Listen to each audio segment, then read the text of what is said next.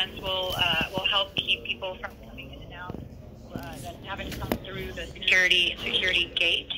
And so that person, the security officer, is requested that they let public health know if and when anybody tries to leave the facility that has been placed into isolation and quarantine.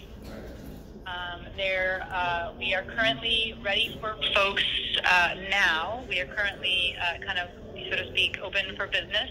However, we are working on improving the facility just a little bit more. We have a few things that we want to get done, so we're not planning on putting anybody there unless we absolutely have to, until probably next week sometime. All right.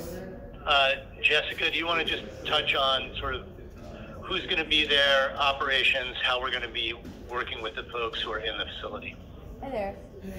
You transport? Yeah, just transport. I think Christina can talk on who's going to be there at the facility. I can just speak to how we're going to be working with the folks who are there. They will be in contact via phone with our disease investigation staff from our communicable disease program, as well as our isolation quarantine coordinator, to make sure that all of their needs are met, that they have everything that they need to keep them happy and in their room. I want $1 million. And we are also going to be, in the coming days, adding some on-site medical staff as well. Christina, do you want to speak to facility staff?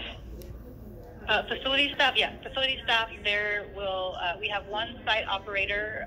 This is a smaller facility, so we anticipate that one site manager, site operator will be sufficient to help manage that piece. That person will not be in contact in any way, shape, or form with the guests in the isolation and quarantine.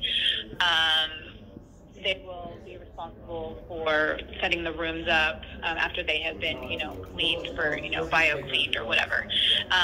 So we don't anticipate that person will, that person shouldn't be in any kind of contact. So generally we'll only have, on that site, we'll have one site operator and one security officer. In like 20 minutes.